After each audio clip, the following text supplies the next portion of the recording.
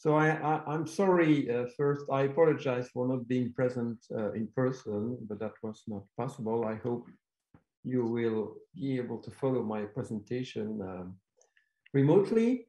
So I'm asking, I believe, an important question because, how do I move?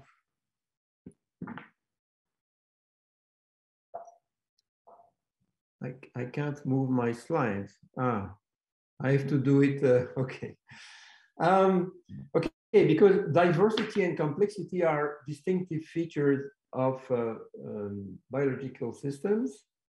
As you probably know, biological systems are very diverse and complex, and that's true all the way from the constituent molecules of life to the biosphere as a whole.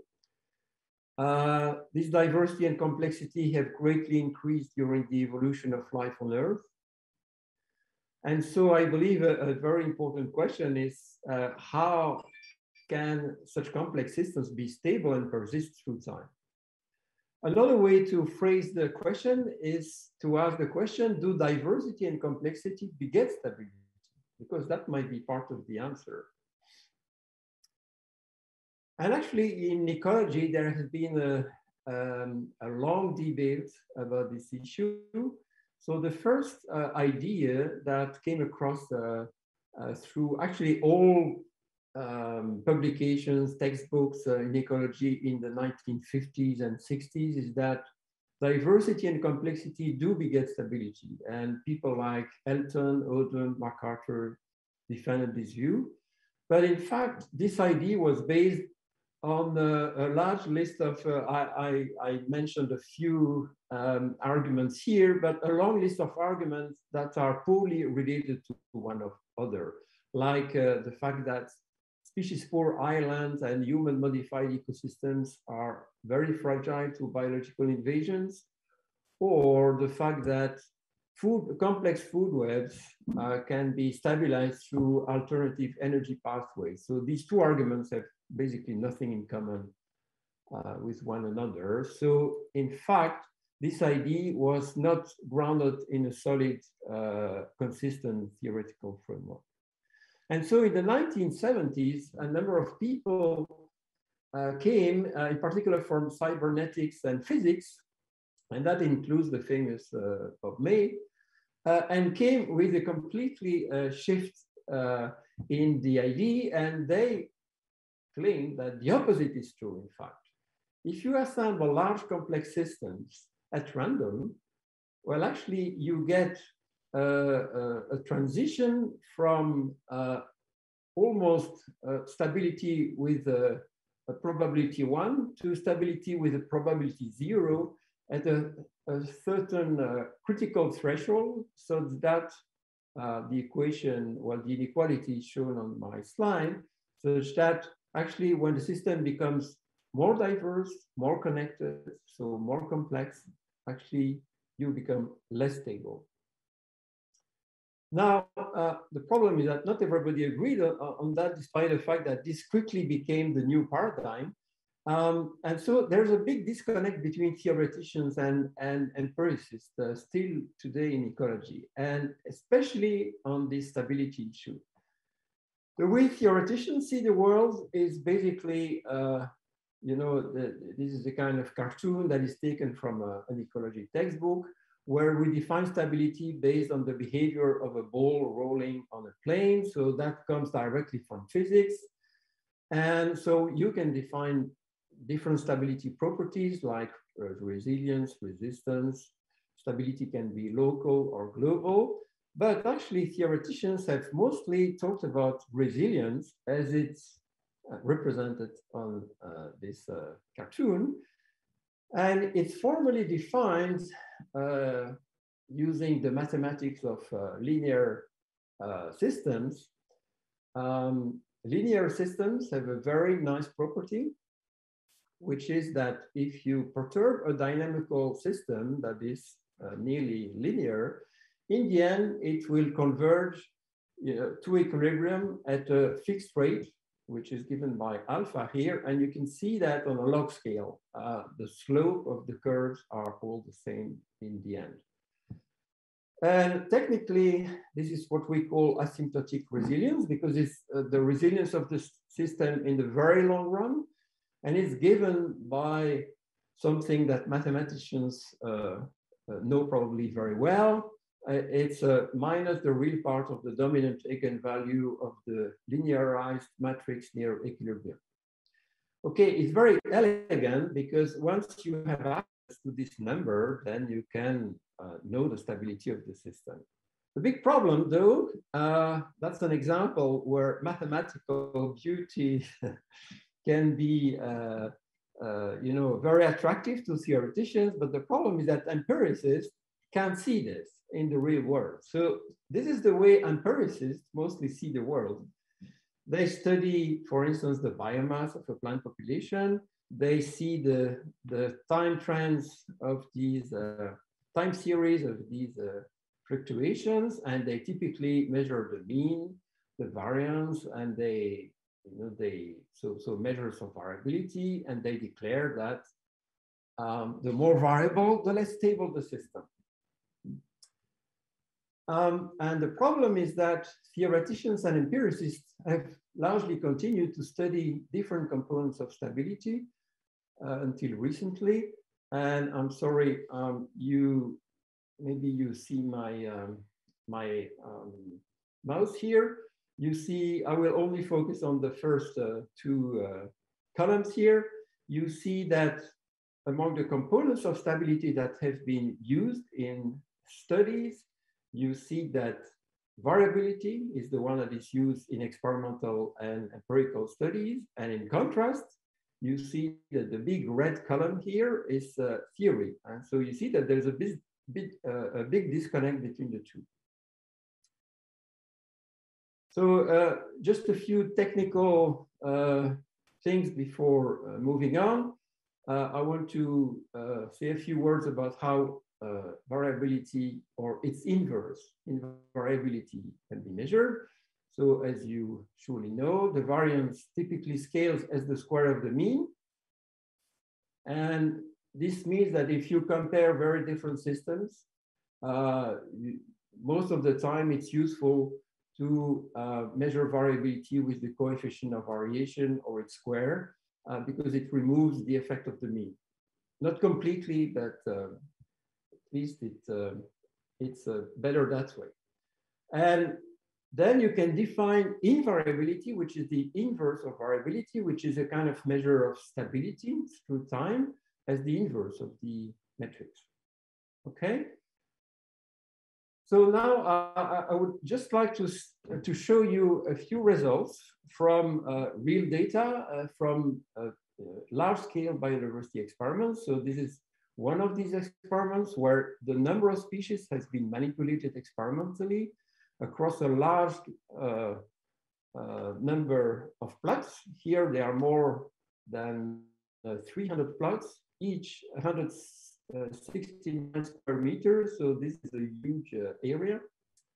This is another project, BioDepth, which did the same across the whole of Europe with several hundred plots. And so basically, one of the main results from these experiments, which is now well known in the literature, is that species diversity tends to increase the biomass production of plants in these grasslands.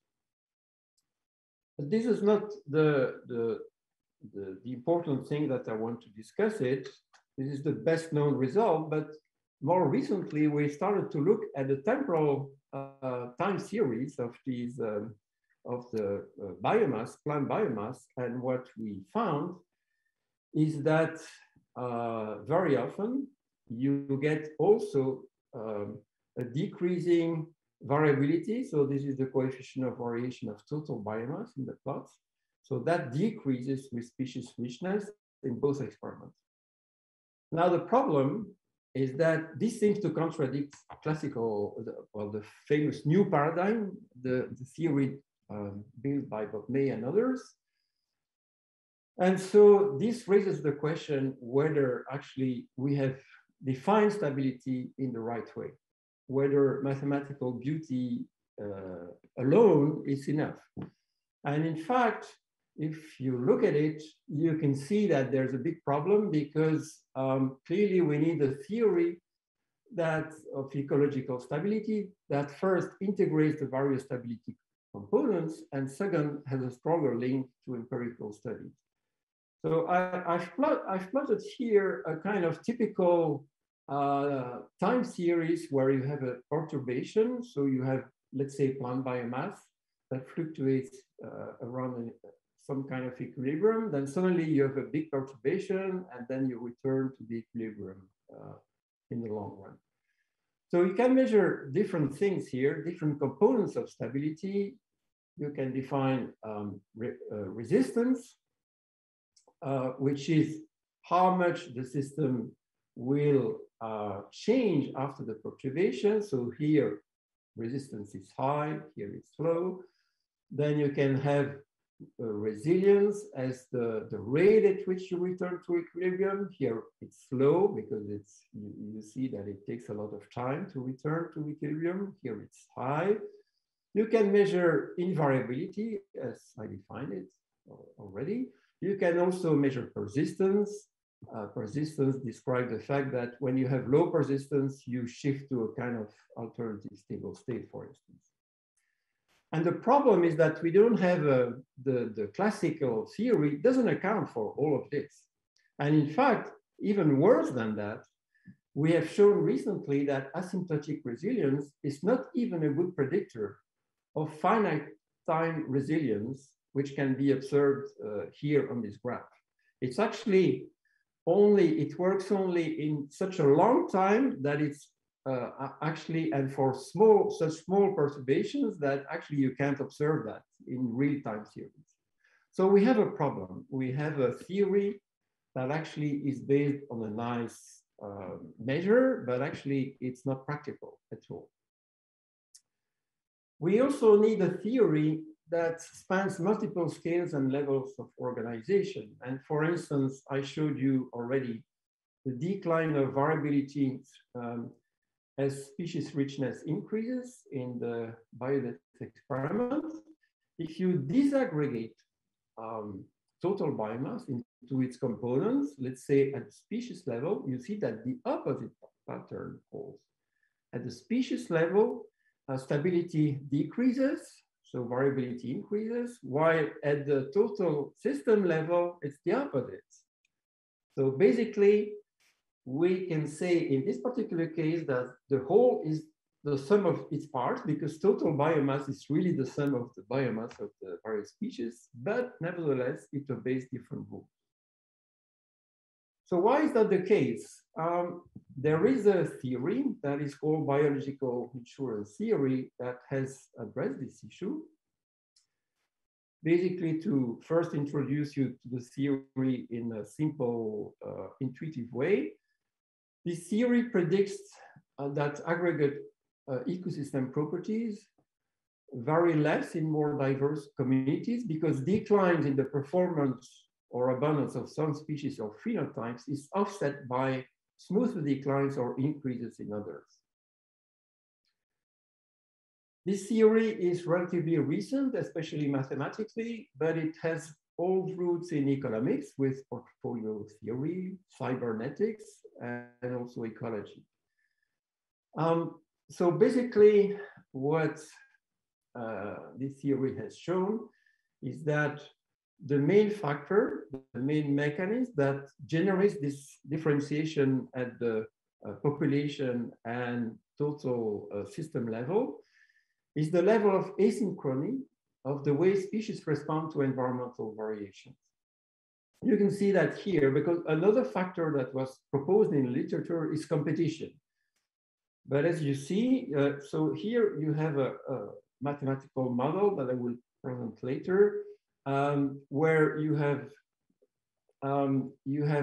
two populations, red and blue, that fluctuates through time, and then you have total biomass here. This is on a log scale. You see that competition, whether there's no competition or strong competition, doesn't affect total biomass, in fact.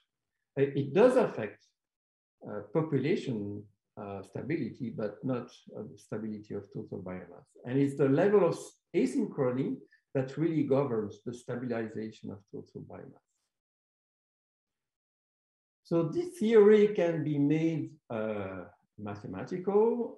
And so in particular, we developed a number of approaches to that, but this is an example with a discrete time multi-species stochastic Lotka-Volterra competition model. So basically, a lot of plant species compete with each other. And there's an element of stochasticity. So you have the per capita population growth rate, which is determined by three factors. First, intra and interspecific competition among species. That's a typical Lotka-Volterra formalism. And then you have environmental stochasticity and demographic stochasticity. So these terms are a bit barbaric, but they are classical terms in the ecological literature. This means the impact of the environment on the growth rate of each species. And this is the impact of random variations among individuals within a population. And based on this kind of mathematical model, you can actually derive some predictions about how the variability of total biomass will be around in the vicinity of the equilibrium. And it's actually determined by, driven by three different factors: environmental stochasticity, demographic stochasticity, and you should add observation error with real data. And so that leads to three mechanisms through which that can lead to an effect of diversity on the variability of total biomass. Only the first one is really compatible with the classical biological insurance theory. The other ones are really stochastic terms that have little to do with biological insurance as such. When we apply this, the nice thing is that this can be applied directly to data on plant biodiversity experiments. When we did that, what we found is that actually, so we had only 4 long-term experiments where our theory, our prediction could be applied. We found that asynchrony of species environmental response was actually significant in only one of these experiments, whereas the 2 stochastic terms were present every time they were measured. So this is not a general result, because in other experiments since then, we found that biological insurance does occur, but it shows the importance of purely stochastic factors that have been completely ignored in ecology so far. And actually it makes sense why they are so important in these experiments, is that the plots seem large at first sight, but at the level of each species, actually there are relatively few individuals. And so there's a big role of stochastic variations in these experiments. One of the nice things where mathematics start to reveal its real beauty is that this whole theory can be scaled up across many scales. And this is an example where we proposed a way to scale up the approach from the level of the variability of each population. They can be aggregated into communities locally, and then these communities can be aggregated into what is called a meta-community at the regional scale. So it's basically the ensemble of the various communities. So you can scale up in 2 different ways, either from population to community and community to meta-community, or from population to a meta-population, and then aggregate across species at this level. The nice thing is that the aggregation is performed, actually, the variability at one level is equal to the variability at the other level, and there's only a multiplication by a factor that is called synchrony. So we have different kinds of synchrony.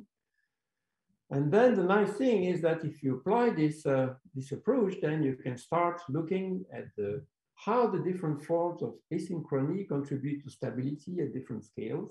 And we apply that, for instance, to some desert plant meta-communities. And you have the two ways of aggregating things. So basically, this is the population level. This is the meta-population level, and that's the meta-community level. And the two ways of aggregating, of course, have the same starting points and the same end points. It's only the kind of synchrony that differs between the two. But now we can look at the factors that affect variability, synchrony, etc. And for instance, in this particular case, we could show that local species richness affects local variability in such a way that it's stabilizing, so variability decreases, and it's mostly through local species synchrony. The same occurs at the regional scale. So that's just an example to show that the theory works and it's useful.